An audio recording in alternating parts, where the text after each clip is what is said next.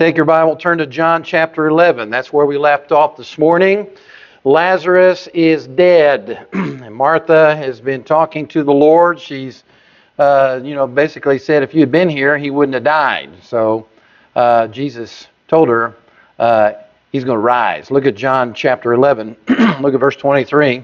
The Bible says, Jesus said unto her, Thy brother shall rise again. Martha said unto him, I know that he shall rise again in the resurrection at the last day. But Jesus said unto her, I am the resurrection and the life. He that believeth in me, though he were dead, yet shall he live. And whosoever liveth and believeth in me shall never die. Believest thou this? So that's the discussion that they had this morning. So we're going to pick up where we left off. Let's pray. Father, thank you for the evening. Bless the message. Help us to glean the wonderful truths that are here in the Bible. Help us to put them into practice. Lord, we ask these things in Jesus' name. Amen. You know, beloved, it is interesting to note that the Hebrew language teaches the truth of the resurrection in the word for life. It is the word hayim. Hayim. The word for life ends with yim, Y-I-M, which is the grammatical indication of plurality. When it has the yim at the end of the word, it means it's a plural word. So we are granted not one life, but two lives. The word is not hay, it is hayim.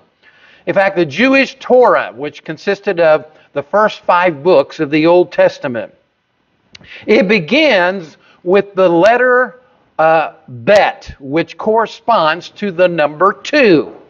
Jewish sages, they teach that God created not one world, but 2 worlds. He created this world and the world that is yet to come for eternity. People will either live in heaven or hell based upon what they have done with Jesus Christ. Their relationship with Jesus Christ is going to determine where they're going to spend eternity. If you reject Jesus, let me say right tonight, you reject heaven. If you don't trust Him as Savior, you're not going to His heaven. Those are His terms. Jesus said, I am the way, the truth, and the life. No man comes unto the Father except by me. So if you reject Jesus Christ and die without Him, the Bible says you'll spend eternity in a lake of fire forever.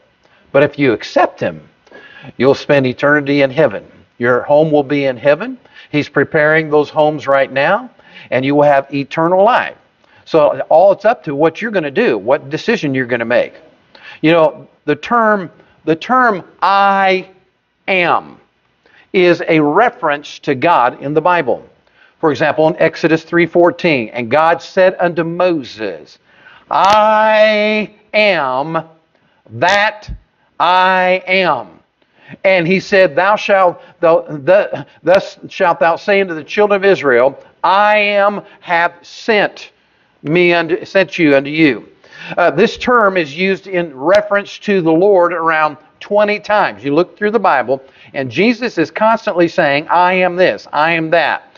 He said, I am the bread, I am the light, I am the good shepherd, I am the way, I am the truth, I am the life, I am the true vine. The person who puts his trust in Jesus Christ for the salvation of his soul will never die the second death. If you want to go to heaven when you die, and you never know when you're going to die.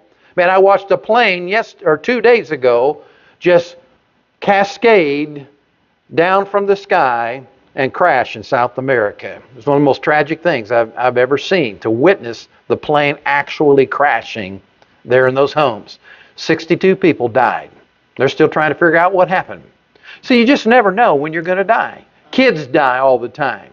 Kids drown in swimming pools. Kids get bitten up by sharks. Adults have heart attacks. Went by a Walmart the other day, and the ambulance going into Walmart, man, that's a common sight anymore, you know. Maybe it's sticker shock of the prices. I don't know. But and stuff. But Brian, lower them prices, okay?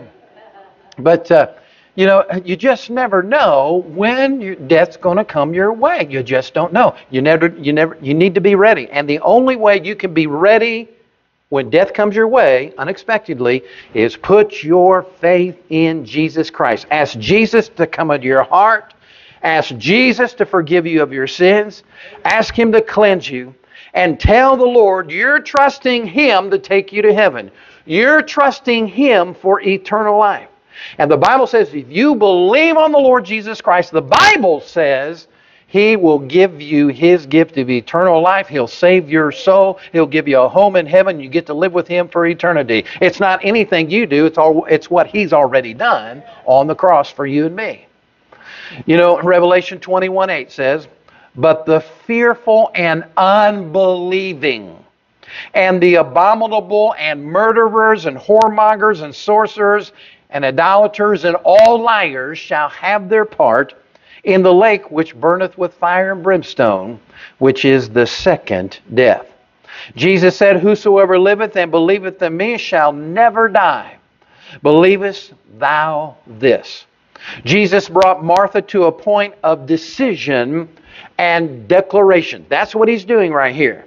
This was a fork in the road question that forces all of us to face ourselves about what we are and what we truly believe. What do you believe? And what are you? Do we realize we are rudderless sinners in a tailspin to disaster? Or do we believe we're good enough for heaven because we are self-righteous and pompous? Our decision will determine our eternal destiny, whether we will live in heaven or whether we burn in hell forever. Well, Martha was told the truth. Now she needed to apply it in her life. And that is what all of us are to do when we read, when we study, and when we hear the preaching of God's Word. We are to act upon God's Word and apply it in our behavior and in our attitudes. It's not enough just to hear it. We're to put it into practice. That's how you grow spiritually. That's how you please the Lord. If you want to please Christ in your life, put His Word into practice. Obey His Word. The Scriptures are to guide our lives. They are the blueprint for living our lives. The Word of God. Get in this book and get in it every day by the grace of God. Psalm 119:105 says this, Thy word is a lamp unto my feet and a light unto my path. Jesus said, Whosoever liveth and believeth in me shall never die. Now the question is, do you believe that? Yes. I do. Max Lucado said, Christ has called us to come out of the cemetery. He comes and calls us out. We are the corpse, and He is the corpse caller. We are the dead, and He is the dead raiser. Our task is not to get up, but to admit that we are dead. Admitting that we are lost in sin.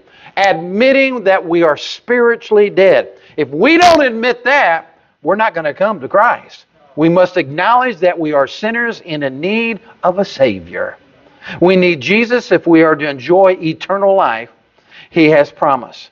Now, do you believe in Him and His promise of eternal life? That's the question.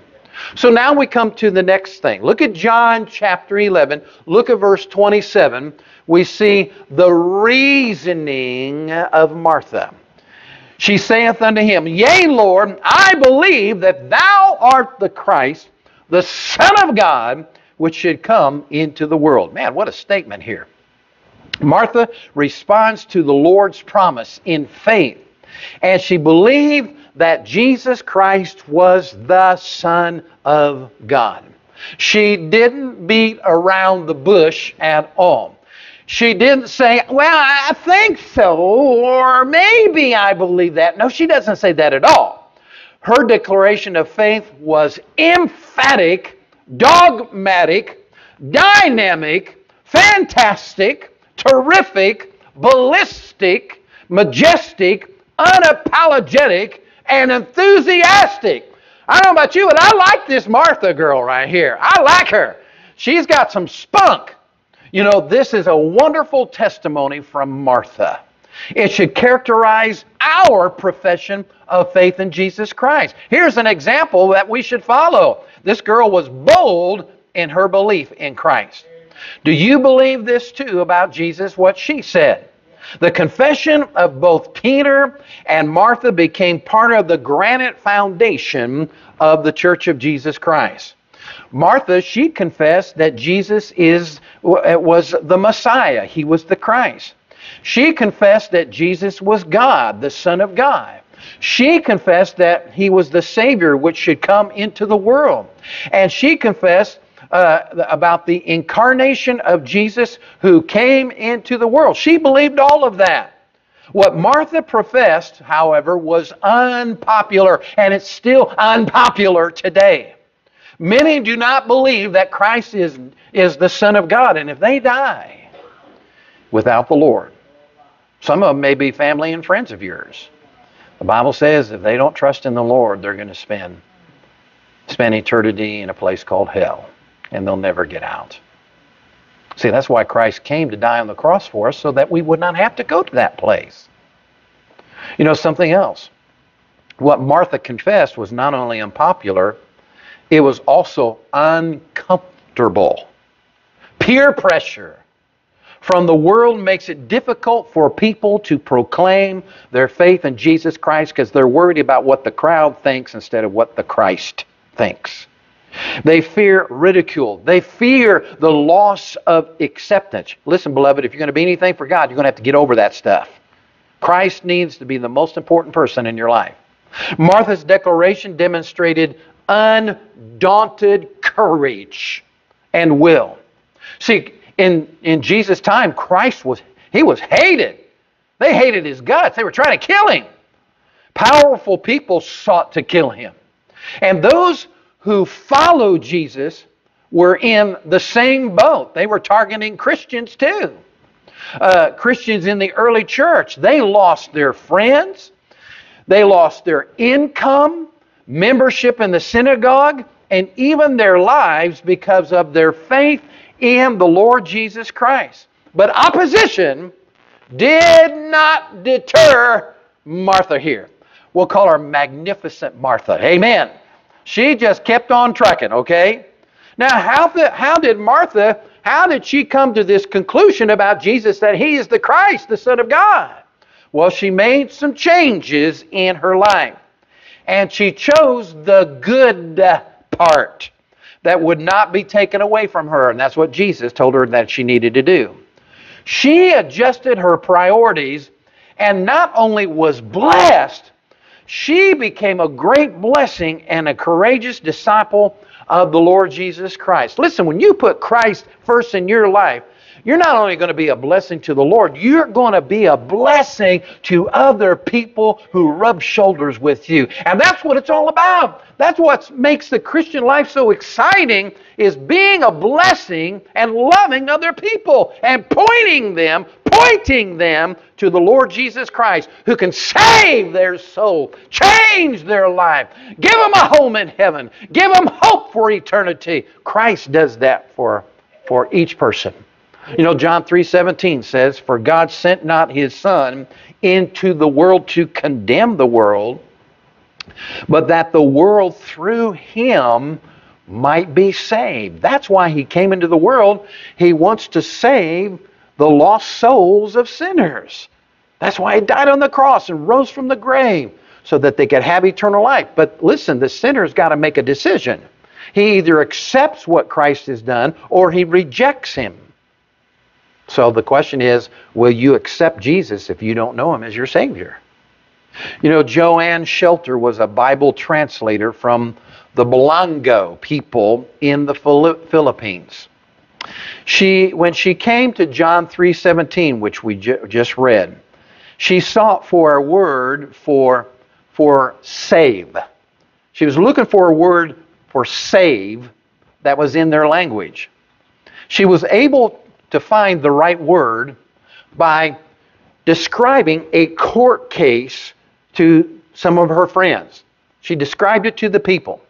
And she said, okay, if a lawbreaker is brought before a tribal council in the village to be judged and then punished for an offense, but is released after a lawyer pleads his case, then what did the lawyer or advocate do for that accused person? What did he do? Explain it to me. And the Belongo people replied, the advocate or the lawyer made the man to stand. He made the man to stand. So after hearing this, Joanne translated John 3:17, God did not send his Son to earth to sentence people to punishment, but rather to make them stand. See, they would understand that. So let me ask, are you standing for Jesus Christ? Are you standing in his love and grace? Man, are you walking with the Lord each day as we've been teaching and preaching on all year long? Well, we see something else here. Look at John 11:28. We see the run to meet Jesus. John 11:28. And when she had said so, when Martha had said so, she went her way and called Mary, her sister, secretly, saying, the Master is come and calleth for thee. And as soon as she heard that, she arose quickly and came unto him. She ran to Jesus. Now Jesus was not yet come into the town, but was in that place where Martha met him. And the Jews then which were with her in the house and comforted her, when they saw Mary, that she arose up hastily and went out, they followed her, saying, she goeth unto the grave to weep there. Then when Mary was come where Jesus was and saw him, she fell down. She fell down at his feet. She fell down at Jesus' feet. And she said unto him, Lord, if thou hadst been here, my brother had not died. Well, Martha returns and informs Mary that the Lord is calling for her. Such news would be comforting to Mary. The help and comfort from Christ does wonder for any person. Listen, if you're having a tough time in your life, I'm going to tell you what, you can find comfort in the Lord Jesus Christ. But you need to take the time to spend some time with him. Talk to him, pray. If you got a broken heart, tell him. If you're scared, tell him. Listen, I do. If I'm scared, I say, Lord, I'm scared. This bridge is spooky and this truck is in my trunk. Help me. If you're scared, you talk to the Lord. The Lord may have sought to comfort her and teach her some things right here. The invitation of Jesus to Mary is given to all of us. He is our source of comfort and salvation, and he's extended that invitation to all mankind. Matthew 11:28. Here's what Jesus said. Jesus said, come unto me, all ye that labor and are heavy laden, and I'll do something for you. I will give you rest. I will give you rest. That's what Jesus says to all of us. Well, Mary, she arose quickly to meet Jesus. And for this reason, it's believed that she was not informed about his arrival when Martha met the Lord. So when Mary took off hastily, just like that, her friends assumed she was going to the grave to cry, to weep for her brother. But that was not the case. at all. The people followed her. When Mary finds Jesus, she falls at his feet, proclaiming the exact same thing that Martha said. If you had been here, my brother would not have died. Her eyes may have been filled with confusion. Her brother was dead, and the person who could have made a difference, he didn't. At least not yet. As we will see, he will make a difference because Jesus is on a different timetable than we are. His timetable's not the same as yours. You've got a stopwatch, and he's got a calendar, as we have said before. He does things at his own time in his own way. Now that's when you need to trust his timetable. Stop rushing the Lord. Maybe he doesn't want to be rushed. Maybe he has something special planned for you. Well, Mary was very devoted to Jesus, and she demonstrated her devotion and love when she sat at Jesus' feet. She demonstrated her loyalty to Jesus. And you know what? When she anointed his feet with costly ointment, and when she ran to meet him when he summoned her, she was showing the attitude that she had toward Jesus Christ. Jesus was first in Mary's life, not her guests. It was the Lord. So now we come to the next point. Look at John 11:33. The reaction of Jesus. Okay, now how's the Lord going to respond to her? How is he going to treat this woman? Look at John 11:33. When Jesus therefore saw her weeping, and the Jews also weeping, which came with her, the Bible says, look at this. He groaned in the spirit and was troubled. All right, it's talking about Jesus now. He groaned in his spirit and was troubled. And he said, where have you laid him? They said unto him, Lord, come and see. And here, the Bible says in verse 35, Jesus wept. Then said the Jews, behold how he loved him. Jesus groaned in his spirit and was troubled when he saw the people weeping. The weeping was loud, loud crying, wailing cries. Jesus groaned when he heard this. Now, what does this mean? He groaned. The word groan, it comes from the word ambra amomai.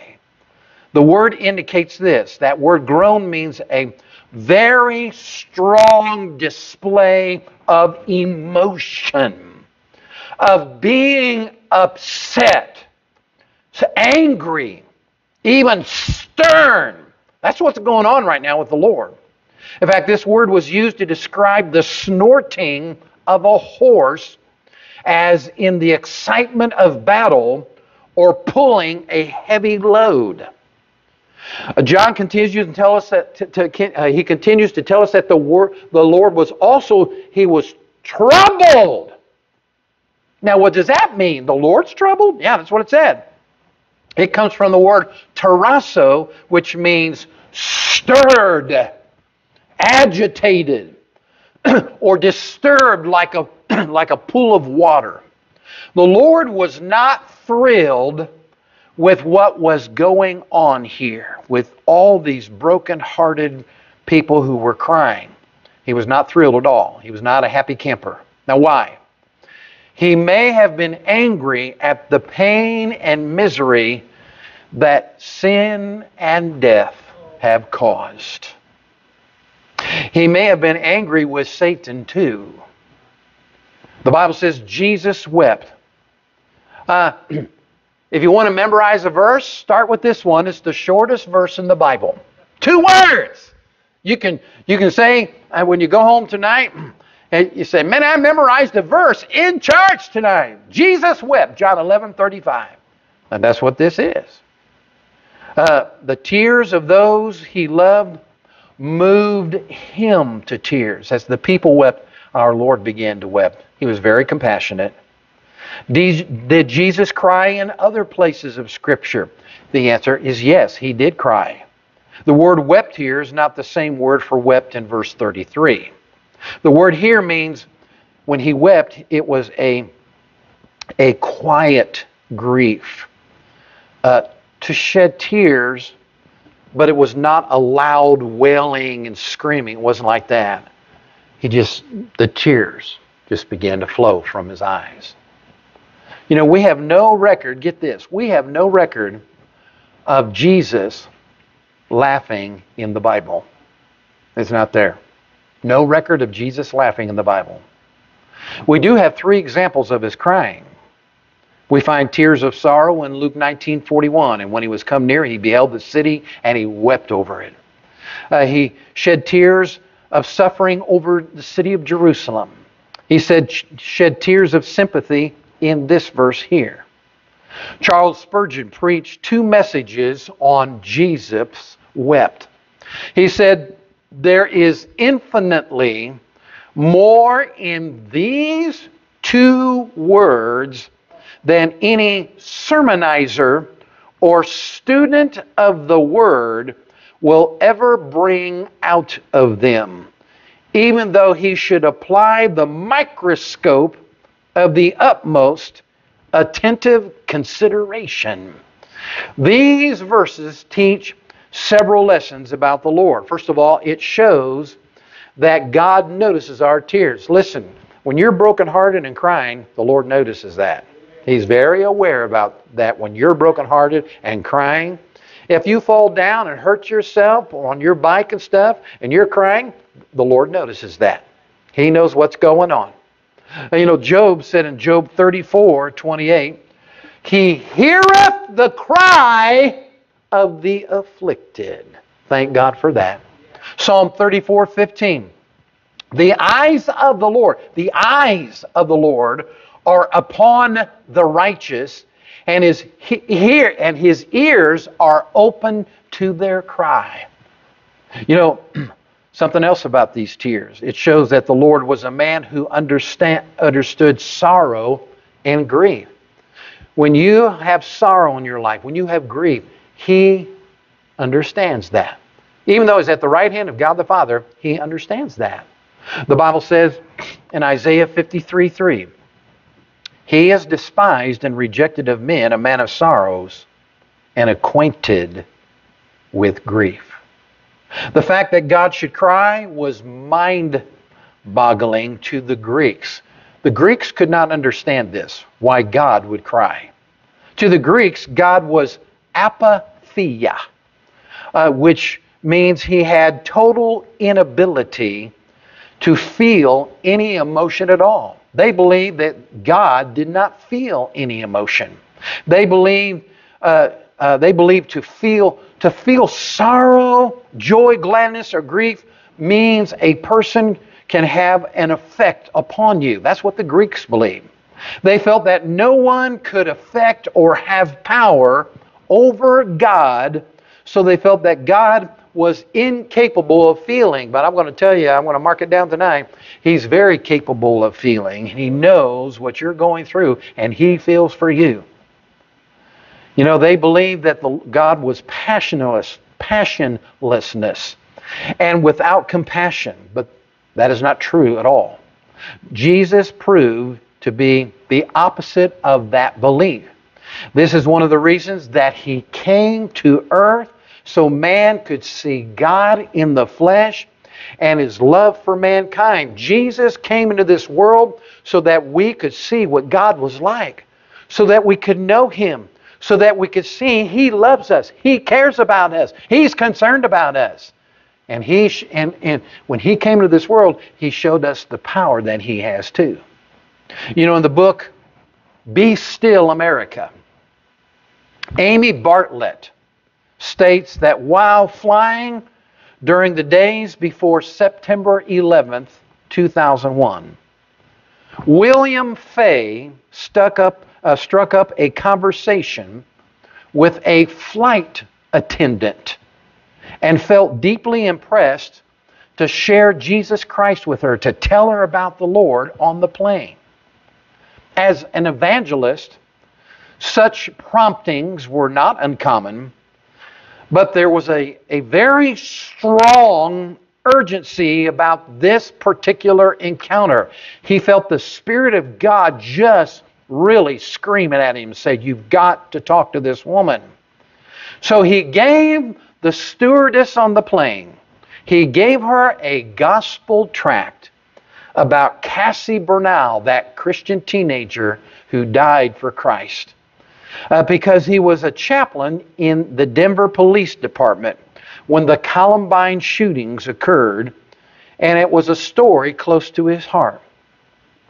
So he's talking to the Spirit. He gives the gospel tract to her, and the stewardess, she responded quickly. She said, "You know, this is weird," she said.